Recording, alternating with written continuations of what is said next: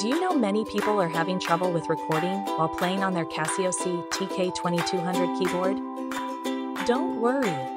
In this video, we'll show you how you do this. Let's start. Step 1. Start playing song. Start playing a built-in song by pressing the bold button on your keyboard. Step 2. Stop current song. Stop the current song by pressing the bold button again. Step 3. Replay or stop song. To replay the song, press the button once more. To stop the repetition, press the 7 button instead. Step 4. Pause and resume song. Pause the song by hitting the X button. To resume, just press the X button once again. Step 5. Forward to next measure. Use the 9 button to skip to the next measure. The more you press, the forward you go.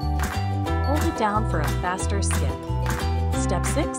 Rewind to previous measure. Press the 8 to return to the previous measure. The more you press, the further back you go. Hold it down for a faster rewind. Now you know how to record while playing on your Casio CTK-2200 keyboard. So go ahead, let your creativity flow. Still need help? Visit our website for the complete manual. There you will also find questions and answers from other Casio users.